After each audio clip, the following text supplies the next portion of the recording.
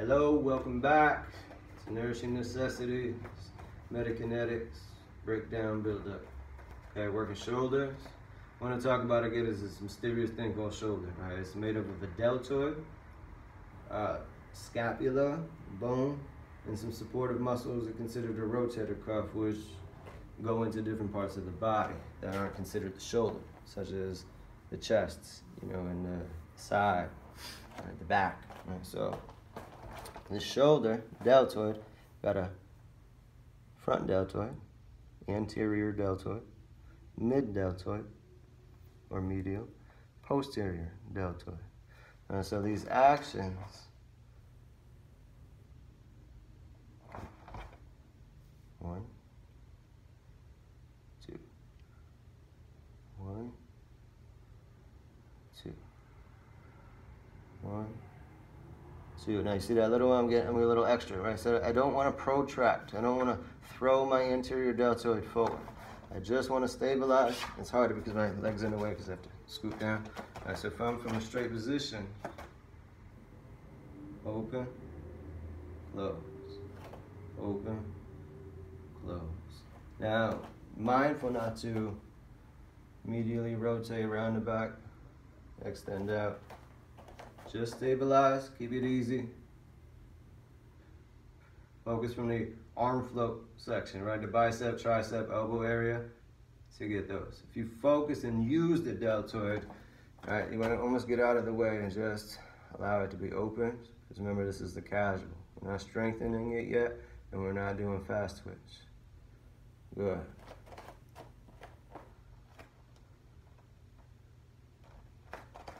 So that's the deltoid, the front and the back rehab. It's not doing much for the side though. What's the side do? The side does some abduction.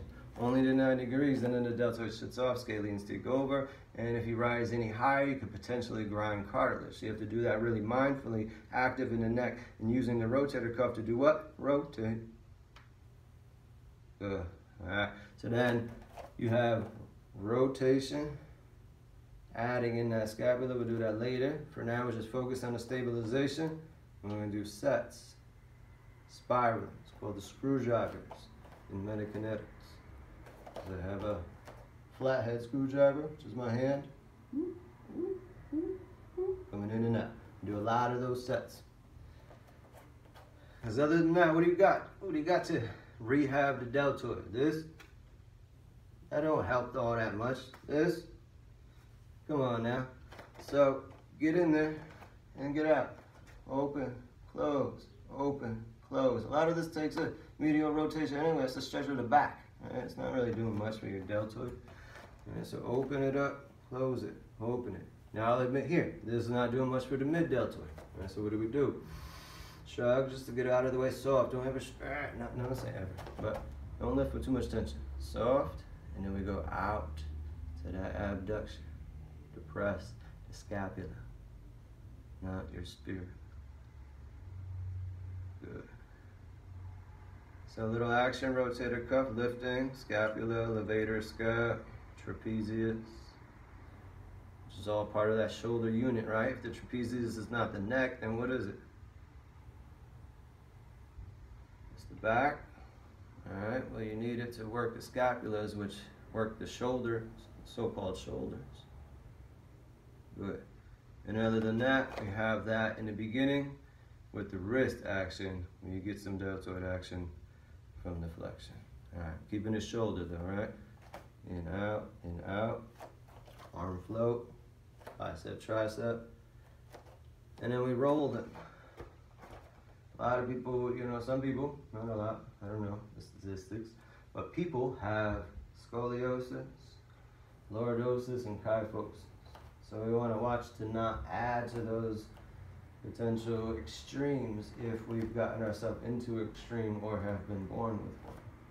So the basic knowledge can help us get back to balance, but I'm not making any claims that a straight spine is the way to go, right? So some people were born with a little more lordotic, some people a little more kyphotic, some people have a natural scoliosis.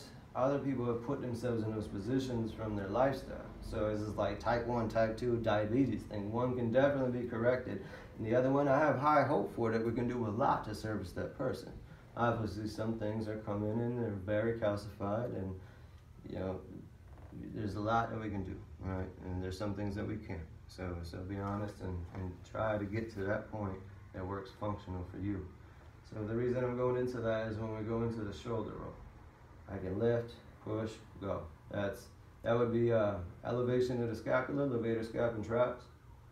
That would be a pull forward, a protraction, a depression, and then squeezing of the shoulder blades. I don't even know if this is going. All right, retraction of scapula. All right.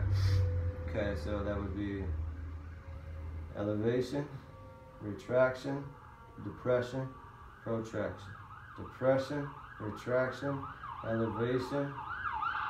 I want to stop at elevation. Right? So when we're rolling, all of those are there. But again, this is the casual one, so you're kind of getting out of the way. It kind of requires a little bit of spinal action. Well, a lot of connection from the feet to come up and over. Okay, so I call this one the bear because my good friend sent me a bear battling a cougar. Cougar was trying to mess with things, trying to come out of hibernation. And the cougar's just playing with it. So people tell me animals don't have no sense of humor. This cougar was playing. They had a game. The bear wasn't playing. The bear was trying to get like, ah, he was cranky. So I enjoyed the sound that I never knew that a bear actually made. This one was like, ah, ah. So don't do that with your voice because it hurts sometimes. But the rolling, rounding, relaxing. Rolling, rounding, relaxing. We don't need a whole lot of protraction for the rehab. So it's not a full 4 directions, it's almost 3. Alright, so retraction, elevation, relaxation. I like it, sounds better. Relax, retract, relax. Good. Now the other side back. Yeah. Key factors, again, you can start swimming, you can start really open and getting into the medial rotation. We'll do that a little bit later. Right now, stay within a plane. Right, so what I mean by that is I'm imagining there's a stick, keeping my palms on the same horizontal level. My elbows on the same horizontal level like rowing. And I'm allowing my shoulders and scapulas and all that stuff to do its thing. Stabilizing my neck, but I'm not stiffening it up because it needs to be stretched. So by doing this, we're pulling all that stuff out of the occipital region. Good. So again, screwdrivers, the bear. And don't get too berry on me with the elbows out. So again, just shoulders. But getting out of the way, allowing your back to round a little bit is okay. Good. Reverse that. Open that chest, hard open it. Good. Shoulders, good. Rolling them out. Good, now the rotator cuff.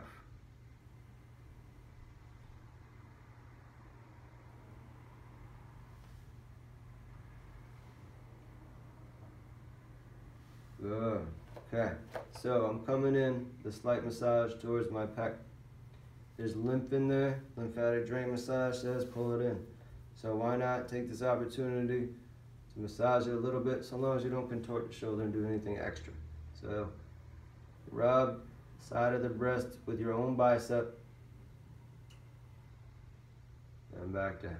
Good. It's gonna pump on a very subtle level. It's not gonna get you out of lymphoma. If you do it 1,000 times, maybe, I don't know, not making any claims. But that helps move and pump the lymph of the chest. And part of the chest is part of the rotator cuff. I believe it's the pec minor. If I'm wrong about that, then it's the pec major. Woohoo. I'm pretty sure it's the pec minor. Alright, so pec minor's in there. Teres,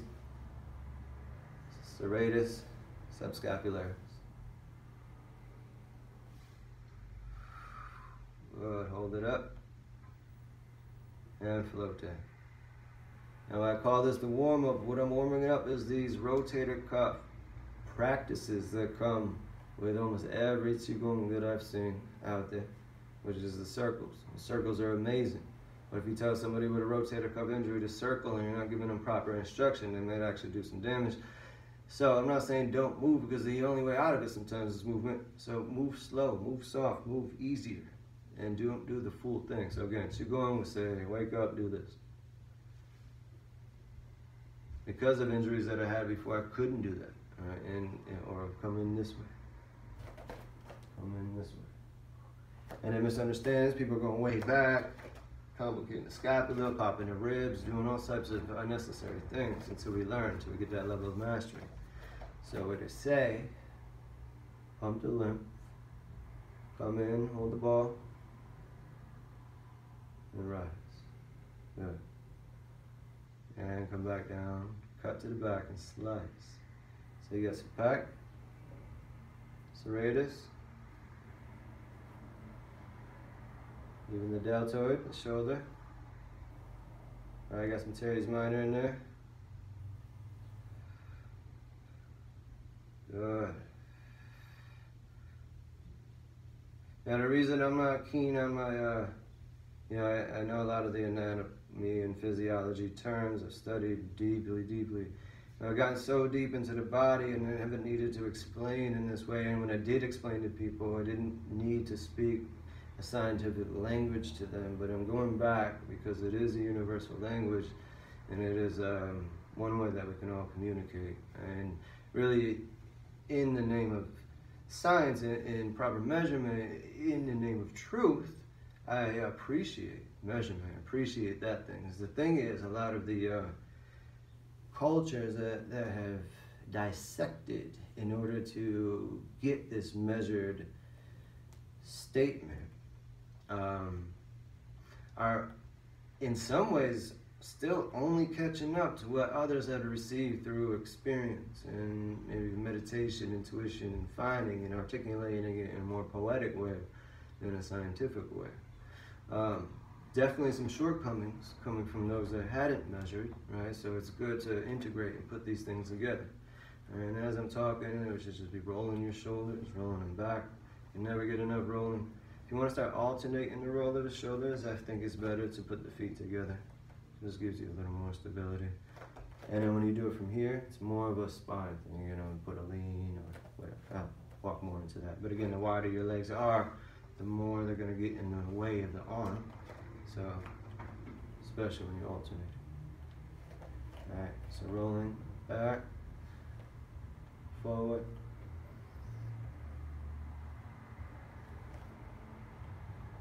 Screwdriver.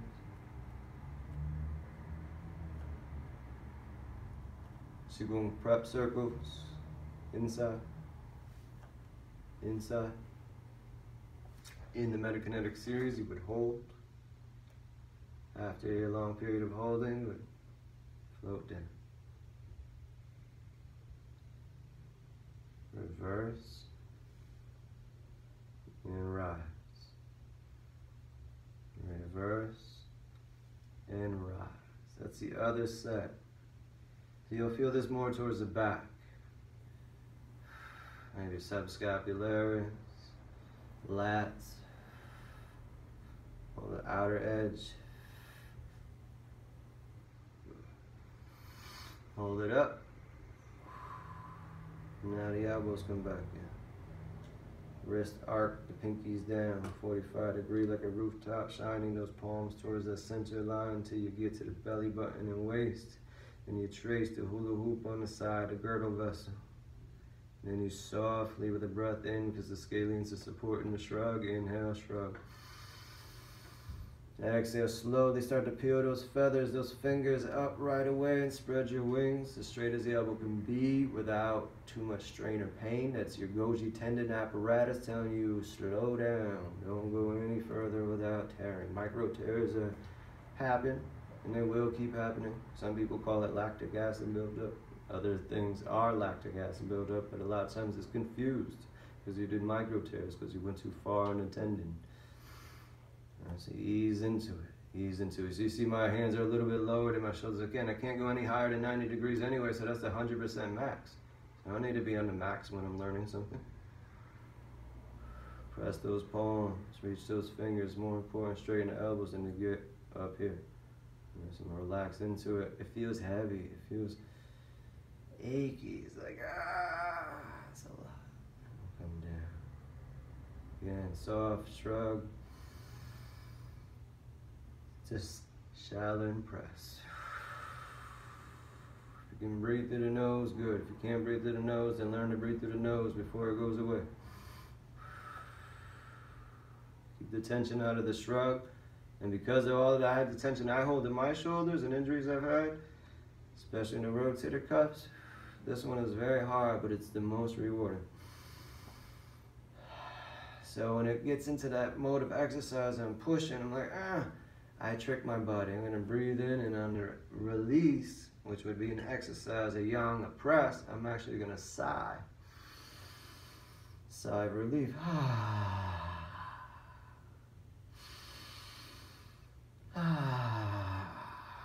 Now, tricking the psychology in a warm-up is okay. Tricking the psychology in the real situation, maybe not. Give yourself a false confidence. But it is good to be relaxed. All right, let's recap here. Screwdriver. The bear.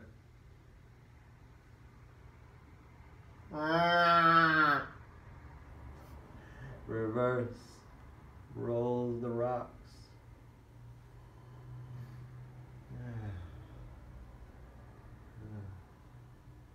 Shaboom, prep circles, inside circle up, clap and celebrate. Clap and celebrate. You don't have to do the clap, but a lot of people's interior deltoids and pectoral issues may cause more, or be exasperated by trying to force your hands together. So keep that space until you know that you can do it with the hands closed. Hold, float down, reverse and rise. Make sure again you got enough breath to fuel this operation.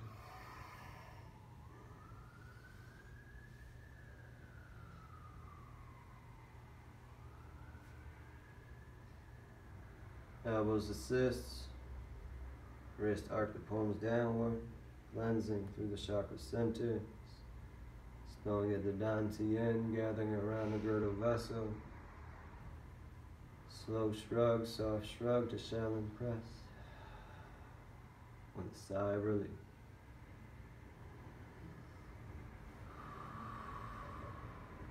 Hold those. Now the end we paint down, nice and easy. Float out. And then we would begin the head and neck.